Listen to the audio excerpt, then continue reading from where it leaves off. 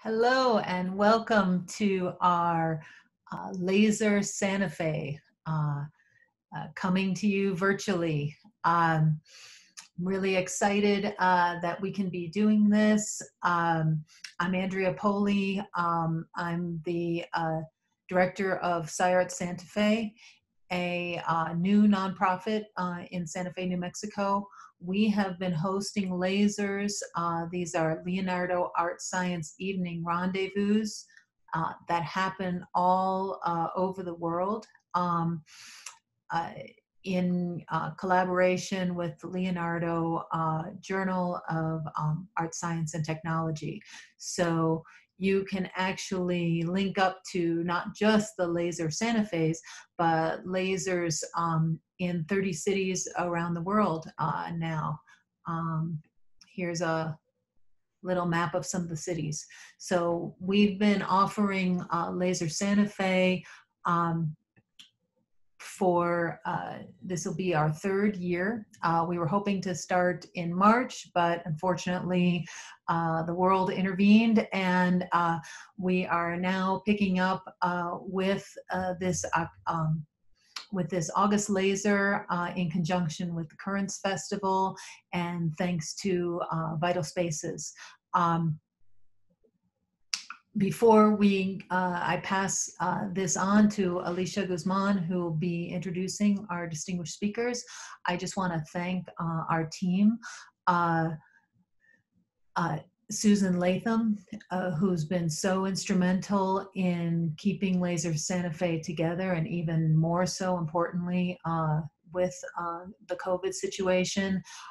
Our two AmeriCorps Vistas organizers, Amy Pilling, who has started her third year with us and has been really instrumental in coming up with the design and the organization of this laser, and Alicia Guzman, our newest AmeriCorps Vista, who is going to be serving as moderator today. So I'm just so pleased, and I also want to thank our core SciArt Santa Fe member group, including Tom Greenbaum and Paul Biaggi, who you'll see hopefully in a laser coming up here soon, Richard Lowenberg, and a whole host of Morgan Barnard, a number of different people who are serving as our core group, and we look forward to, of course, this laser and more lasers to come. So thank you so much for being here.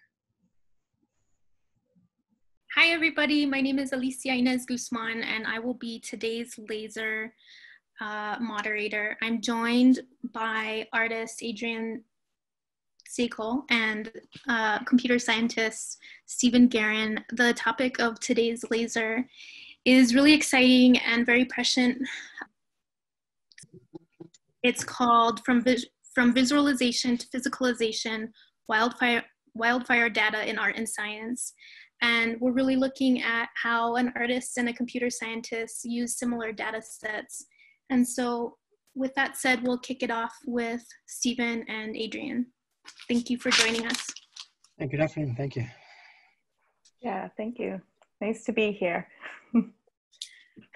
So I wonder if, either of you can just begin a little bit by introducing your practices and how you're looking at data from what seem to be kind of polar opposites, and then we'll meet in the middle. Adrien? Sure, yeah, I am primarily an artist out of Oakland, California, and I first started working with data as kind of a conceptual resource in my work, mostly sculpture, when I was still in school, getting my undergraduate degree in furniture design.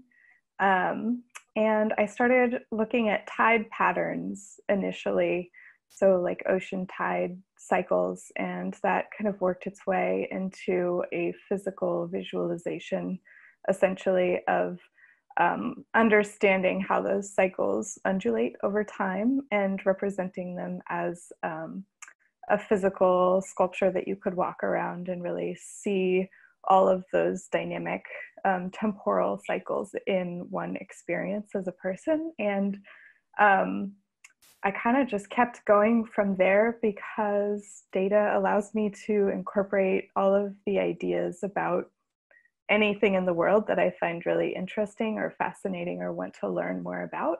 And I get to research them and bring them into a project as a way to express those ideas to other people in an unexpected format. Yeah, and I'm kind of think relatedly, I'm very interested in bringing data out into a physical presence. So I was attracted to Santa Fe initially because of the research going on at Santa Fe Institute and Los Alamos Labs, kind of in the disciplines of complex systems or looking how systems self-organize. And, you know, for 20 years, I've been modeling these types of systems, whether it's how ants find food, how birds flock, traffic, crowds. As we get into physical systems like fire and clouds, the methods in computer science are very similar in forms of what we call agent-based modeling, of how we model these systems. And I'd always been on the visualization side, but around 2008, saw firefighters working in sand tables, physical sand tables, where they would be doing after-action review or planning for the next fire. And I really was engaged by the physical and tangible nature of that. And I saw them around a table, and they even called it a simulation, even though there were no computers around. And I'm very so it was very interesting, and we explored augmenting their experience instead of replacing it, you know, with VR or AR, where it's you know, screen mediated or removed from reality. So we really just wanted to bring the light into their room and augment the physical processes already happening instead of replacing it. Thank you. So I think that this is probably a good time to discuss what the term physicalization actually means, because I know we're edging toward it based on your introductions, but if we could talk a little bit more about physicalization, I think that would be really helpful. Yeah, that's a great point. It's sort of a new word that I think is somewhat being fully accepted in the field of information design, or what's also known as data visualization. It's kind of a subsect of data viz.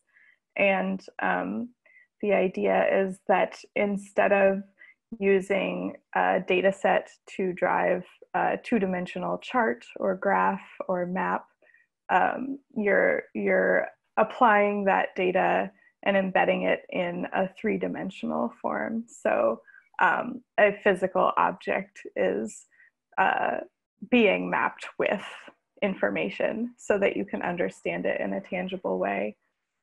I guess that's my best attempt at describing that. What about you, Stephen? You want to add to that? Well, Adrien introduced me to the term too, so I didn't, you know, so there's a community out there that it's, I'm glad she pointed it toward me. You know, I was aware of sonification and obviously visualization. You know, I see it as kind of the dual of, you know, 30 years of digitization, bringing the physical world into the computer, right? And this is just kind of reversing the process of bringing digital information into the physical world. In computer science, we also have physical computing, right? Where with sensors and actuators out in the real world. So I think the physicalization is this representation, and needn't be, you know, I think in taking a hint from visualization, there's, if you're in scientific visualization, the axes are known, like a real space, X, Y, Z, when you represent something. But information visualization, the axes are up to the artist, right? And that's where it's a little bit more creative to define the space.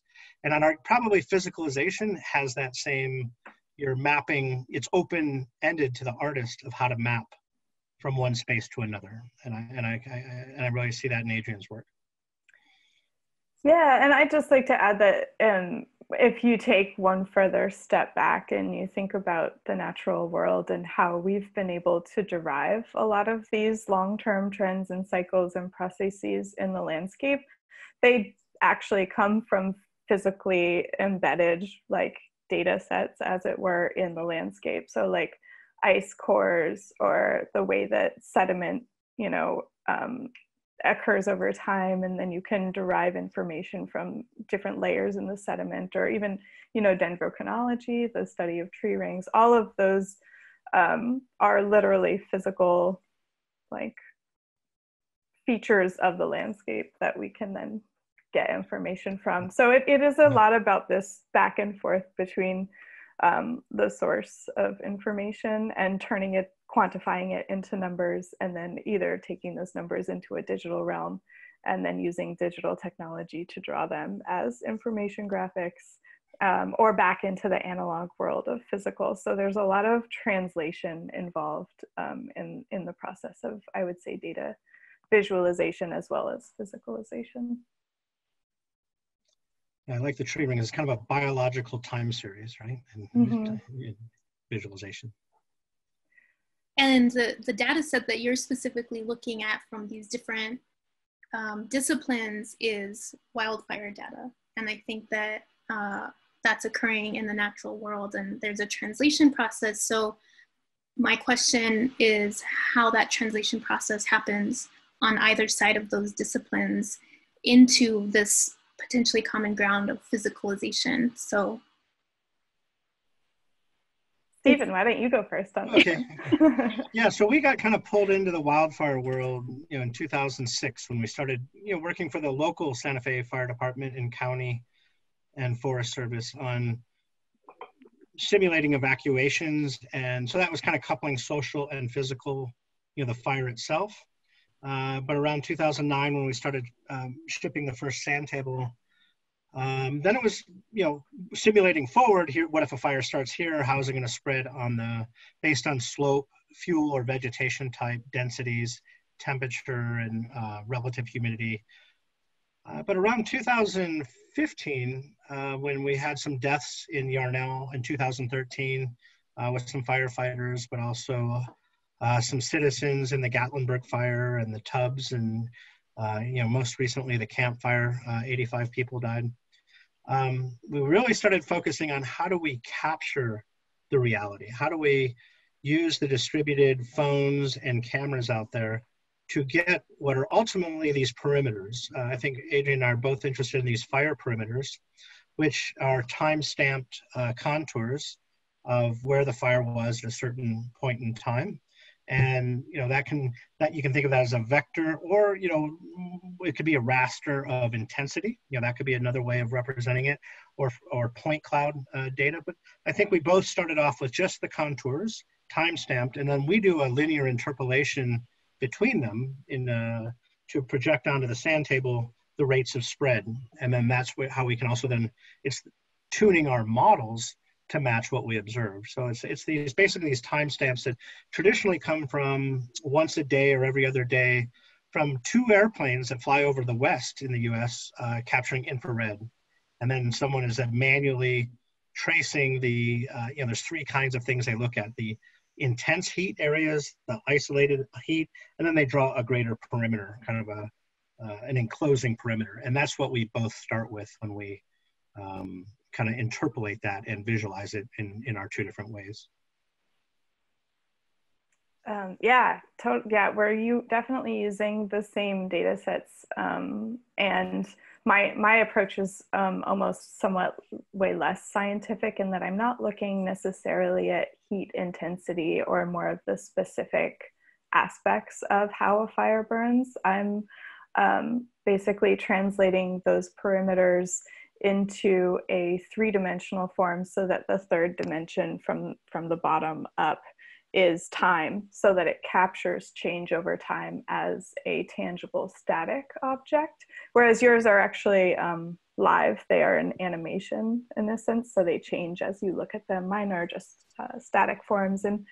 And what my initial interest is, I was doing a residency in San Diego, and I started looking into wildfires. There was a very large wildfire there in 2003 called the Cedar Fire, which was the first sculpture I made of a fire. And that I believe is, at the time that I was researching it, was the largest fire in California history, and I believe it still is the third largest.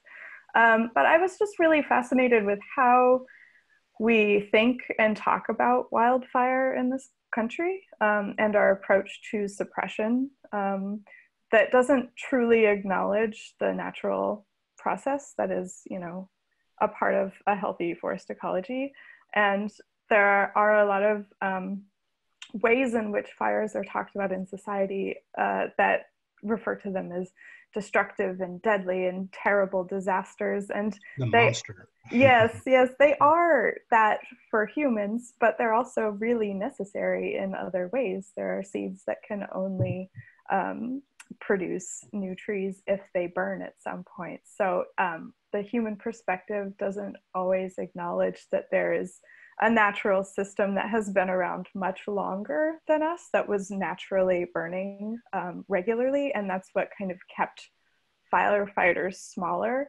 And from my research, there was a very, very large fire in 1910 in the Chicago kind of, it covered, I think, 3 states. It was around Montana and Illinois. It was a huge, huge fire. And that was when policies about fighting fires really were established. And that's when they started putting out every single fire that started. And that's kind of what has led to where we are now, where fires get so much bigger and burn so much worse because there's all this underbrush because they haven't been naturally burning in smaller areas. And so I think that by turning some of that information, that data, those perimeters into a sculpture, you can start a dialogue about how many different perspectives and how complex these issues are in society. And we can start to talk about like, what is the right approach? And should we acknowledge that building houses in places that are primarily forest is not the smartest thing if you don't want your house to be burned down by a wildfire? Mm-hmm. Yeah, so just, I see art as a really wonderful potential to engage people in thinking differently about the world around them. And I think that's where my interest in using scientific data, such as for wildfires, really drives my work forward. Yeah, I'd really like to follow up on that, because that's, you know, the last, I don't know, 4 years, and it's my own learning about fire, because I wasn't, you know, prior to 2007, you know, I kind of got sucked into this community, right? But you know, 4 or 5 years ago, as we were studying in Santa Fe, origin of life and artificial life, how to model living systems. In the 90s, it was all about evolutionary computation, and you evolve it, and it's very DNA and kind of focused. But a lot of my mentors started moving toward metabolic approaches to looking at living systems. And fire is an example, like in an animal cell that does respiration and combustion. We breathe out carbon dioxide and water. Right? We are doing the equivalent of fire. A plant is doing, when they do photosynthesis, is taking water, carbon dioxide, and creating a carbohydrate or sugar and oxygen, right? A fire is oxygen plus carbohydrate, creating water and carbon dioxide. So this idea that the fire is just the opposite of photosynthesis, and the tree is either coming out of the sky and forming itself, or going back into the sky. You know, and when people see a fire, letting them to start to understand that white smoke is water. You know, if you time lapse it, you can think of it as a geyser coming out of the forest, right? And it's not this monster that's this other thing. It's so embedded in the chemistry, and when you stomp on it, as Adrien's talking about, you in the great fires in the early 1900s, before there was really a Forest Service, you know, we kind of thought, just like damming up rivers, right? So let's control this and stop it. Now we talk about climate change, and it's definitely an issue, but it's not as big as the human impact of stopping fire. So, you know, for example, Mexico's in the same climate as California, but it doesn't have massive fires because they're at this natural balance. If you have a dense forest that burns down, the next season it's not dense enough so that a lightning strike, you know, it grows back. And at that, there's in complexity, we talk about a phase transition. There's a critical point. It's a very narrow regime that nature gets pushed to, that's very fractal and has biodiversity, and it's very chaotic in that regime. And that's where life lives. But we're way outside of that right now in our current fuels, as Adrien's kind of talking about. It's really dense. So, right now, while we're recording this, is probably one of the biggest historic collection of fires in Northern California. And even in New Mexico, we have a nice little small one in a media fire going on right now, just north of town, near the reservoir. So I think this perception is very important, and the community in fire is moving away from Smokey Bear putting out all fires to Smokey Bear starting to carry a drip torch and prescribe burning and managing the fuels. And how do we, if you ever look up fire adapted communities, how do we live with fire? And it's sometimes just, the embers, making sure your house can withstand the embers. That's really what burns down. It's not this big, usually wall of flame coming through town. It's these little small starts, and there's many ways of living and architecting a lot more intelligently. And I think one last thing that's nice about fire is it's not yet politicized in our country, and it's what time when a community can come together and address it. COVID has the same kind of dynamics that spreads through a community like wildfire. There's the same kind of phase transitions and things you can do, but it's still it got politicized, right? But wildfire is that place that we can have a common, and it's not even an enemy. It even is changing the mentality. The fire is not an enemy. It's just something to learn to live with. And how do we, as a community, get a little smarter together? How do we have collective intelligence? Yeah. Well, and also just to appreciate that there are, that's a natural part of society and nature and the way that we live.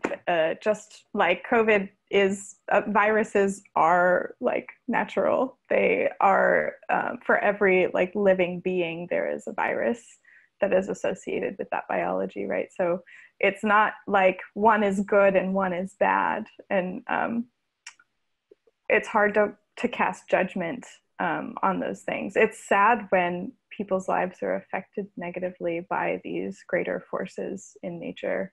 But we also just have to acknowledge that that is a part of being alive. Just like that was what I was thinking when you were describing how trees burning down in a forest fire are releasing their oxygen. And it's all about these gas exchanges and energy exchanges. And that is natural. And you can't just blanket statement say that's bad, let's stop doing that, let's make sure we stop this enemy. And it can't be politicized in that way because it's required for life to exist.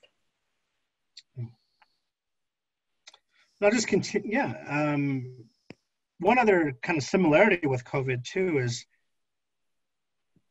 we can't wait for the government, like in the campfire. By the time the government, CAL FIRE and the emergency response and the 911, reverse 911, sensing where the fire was and then giving the call and notifications was too slow, right? It's the people themselves that need to organize, that can have the intel. There was 50,000 phones with cameras up on, in Paradise. Can we be collectively intelligent and know what's going on in our community and inform each other, right? And the same thing with COVID. It's possible to track where COVID is, the infections, if we have location data from the citizens, but not giving that to the government or to Google and Facebook. There's ways to coordinate our own locations and being smarter and adaptive. So I liken it when we have the number of COVID cases per day, per county or zip code. That's like hearing, oh, there's as many acres burned today in this county. And that you can't fight a fire with those numbers. What do you put water on the whole county? And that's like shutting down the whole economy, right? So we need to know exactly where that contagion is happening, which is, the front of a forest fire is, and that's where you need to kind of steer it. And having very dense fuels is like having no immunity, and herd immunity is kind of getting down to when you're in that fractal regime and kind of managing your susceptible populations and your recovered is kind of like managing your fuels and your black, the burnt areas. So there's a lot of, I think, wildfire is a nice opportunity to to learn to act collectively and apply it to other spaces. And just as a follow-up question, both of your work is really about creating something kind of tactile based on data. And I want to talk about how that creates community interaction, in your specific, with your sand tables, Stephen, and then also with your interest in phenomenology, Adrien. Yeah, on my side, when we saw firefighters using sand tables, we initially designed the table to help train firefighters of how to stop a fire when they put down bulldozers or hand crews that are digging with shovels and chainsaws to cut line, or where to put helicopters and the retardant from the very large air tankers, the VLATs. But about 4 years into it, as we saw customers ordering more or using it more, we found 10 to 1, they're using it for community outreach and educating the neighborhoods and getting the communities understanding their neighborhood, their terrain, and having a very physical interaction of sculpting their neighborhood. People know their road networks very well, but do they really know their drainages and how the water flows, which, fire wants to go uphill and water wants to run downhill, so they're very related. And so letting people tangibly sculpt their neighborhoods to think about where the risk of fire is going to come from, the fire shed, we've adopted that term like a watershed. Watershed is, from my point of land, where does the water come from? Uphill. And a fire shed would be, where are all the downhill places that I'm at risk and upwind. So it's a wind and terrain driven thing. So so giving people that tangible physical ability and also to share in a shared way, construct their own neighborhoods together is kind of a good icebreaker. And they're creating a shared artifact when they might come into a community meeting trying to argue for their one side. I think it's a nice way that they realize they're sharing the same space and some people share the same fire shed, just like they may share the same watershed that goes across political boundaries, right? As small as like a pueblo in New Mexico with a neighboring town, or 2 kids in a school have sharing a watershed. But even when you look at San Diego and Tijuana, right, there's a massive watershed coming out of Tijuana from Rodriguez Dam, and the fact that we, are just bordering that up when, so it's there's a different appreciation when you look at the land and terrain and the water and the fire. I think it goes beyond the political boundaries that we tend to put on top of it, and the roads.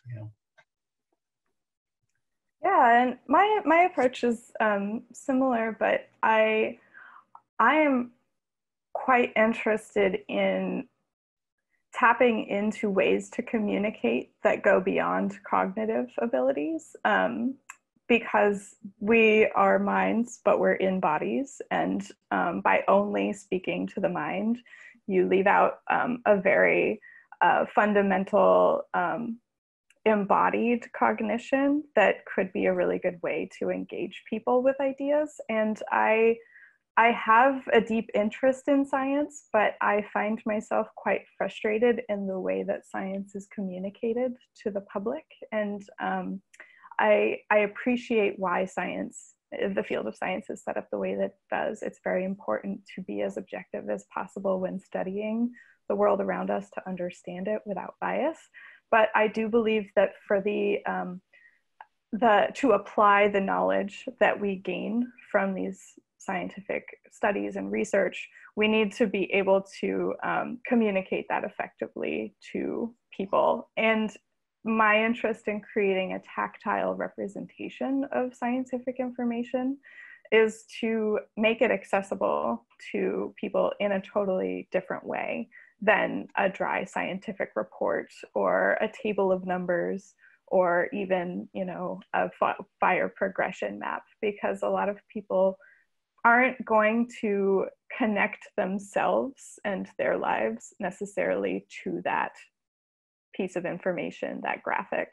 I think there's a lot to be said for having some kind of emotional engagement with the thing you're trying to communicate. And I think that by making a physical experience that people can share or engage with an object that taps into both their body and their mind because of the data behind it, they can start to understand it in a different way that might be more intuitive than explaining it didactically or through numerical analysis. A lot of people just don't,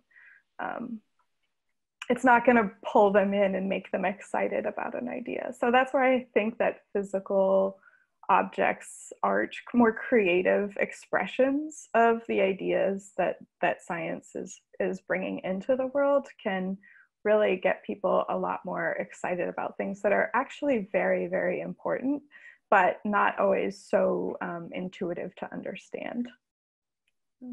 Yeah, I think that's very important, the communication and you know, where art, science, and technology it can help with the human-computer interaction, right? I think right at that, that the art of being able to not just present the data, but how people interact with it, right? And you know, if you look at the current show, I think is a great example in New Mexico of people thinking, how do we move outside of the screen, right? And there's a lot of projected generative art going on. And how do we think of new media and the room itself and the outside, the rail yard, for instance, if sometimes there's projections there. How do we think of moving computing out into the physical world again? And so I'm really I'm encouraged by a lot of the artists and the organizers of Currents on what they are bringing together, and people kind of pushing that boundary of that science, tech, and art boundary. And you know, ultimately, if we can grow, you know, I think Adrien's very interested. We've talked in the past of not using very expensive high-end tools, like what can you capture with your phone when you do photogrammetry, so that people, if they want to make their own physical artifacts. And so can we teach the young people how to do modeling, visualization, and physical computing, but using just, you know, really phones and low-end projectors is all they need, right? And getting, and ultimately growing, you know, it's one thing to have a scientist and an artist collaborating, or a technician and an artist, but if we can really grow an artist, a scientist, and a technician in one person, I think that's when you really see the, you know, that's exciting to me, and I see that kind of effort happening both up in Oakland and Santa Fe. So I think those are two special places where you see that kind of mixing. And so this is kind of a way of wrapping up this conversation, but I'm wondering about the kind of end game, if there is one for both of you. You know, is your physicalization process really about creating awareness post-mortem after a fire has already happened? Is it about prevention, or is it simply about a new relationship that we can have to the natural world potentially? And I think we've answered part of that question, but as a way to wrap it up, you know, how do you see that role? That's a great question. I could speculate on a number of different like results I'd like to see from how people interact with my work, but ultimately I don't try to prescribe a message in the work that I make. I try to present the ideas somewhat objectively in just an evocative, kind of engaging form that draws people in without necessarily knowing what data is being represented or that data is even being embedded in a form. And that way they come to their own conclusions about what they learn by investigating the piece, either by reading the title of the artwork and learning what information is behind it or what is being represented. And I like that because I see the role of an artist and the role of a scientist or a technologist. We all have very different goals, and I forget the famous quote, but the role of the artist is to ask questions, not to answer them. So I like to leave that up to the viewers or the people who see the work and engage with it, and I just hope to like put ideas out in the world in a way that brings people in and makes them wonder a bit more about some of these dynamic, crazy, amazing, beautiful forces that are happening all around us at any given time, because it's exciting to learn more about the world, and helps you kind of figure out where you get meaning and what our place is in the universe. Yeah. Thank you. Yeah, that's interesting. It reminds me of my mentor, Stu Kaufman, who studies origin of life. And people have insulted him, but I think it's the highest compliment. You know, they say he always asks important questions, but never has the right answers, right? But I think asking the right question is so important in science, and moving the paradigm, and which is also related maybe to Donnell Meadows in the 90s and 80s. You know, it's one thing to optimize systems. She talked about leverage points of how to change a system, and one is near the leverage or the fulcrum is just optimizing the current systems, or later looking at feedbacks or self-organizing systems. But as you get further out where you have the most leverage is changing the paradigm of how we, and our worldviews of how we see ourselves, right? And so I'm not really I don't have an end game of what I'm trying to communicate. It's more of a personal, I can say where I'm kind of learning, right? And where I'm kind of observing. It is moving away. Another one of my colleagues has a nice quote of, life is not something that happens on the earth, it's something that happens to the earth, right? As we start to look at, and even like a fire, if you look at that as one side of the chemical reaction, and in photosynthesis going the other way.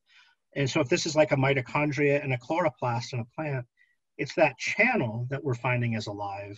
It's not an individual property, it's an ecological property, right? So just in my own explorations, as I look at these systems and processes, how do you look from a more ecological mindset, and how we are much more and more embedded in the system, and we're not on top of it, we're not stewards of it, we're not controllers of it. How are we much more embedded? And I think that's the challenge for the next couple decades. And it also bridges the gap of this artificial debate of science and religion even. And Santa Fe is a very spiritual place as well. So it's just a city of holy faith. And there's this artificial divide between this mechanistic, reductionist, scientific Darwin view and a creation personal God view. But there's a dialogue somewhere in the middle that's can be very fruitful as you take these more ecological perspectives, and that it is a much more connected space. And so I look forward for the next couple of decades. I think optimistically, we're heading in that direction. It may not, we could go very south, but hopefully there's some north that we could be going to as well. Thank you so much. I think that's a really beautiful way to end in terms of how do we think about changing paradigms? And that's the question that we're all faced with. So thank you very much for joining us. Great, thank you. Thanks. Friends Move to Santa Fe, Adrien. Come to Santa Fe. I would love to. Yeah, so the last thing you said reminded me there's a similar kind of saying in art, more or less, where it's not the objective, like the object itself is not where the action happens. It's how the object of art, what it does to you inside, is what the real art is. And so it sort of has this kind of spiritual tone to it as well, but kind of like the object is the vessel by which we have an experience that changes our perceptions, as opposed to the art object being this like external thing that sits on a pedestal. Yeah. Great. Yeah. Fantastic. Well, thanks, Adrien. Yeah. Thanks, Lisa. And Amy for organizing in the background. Yeah.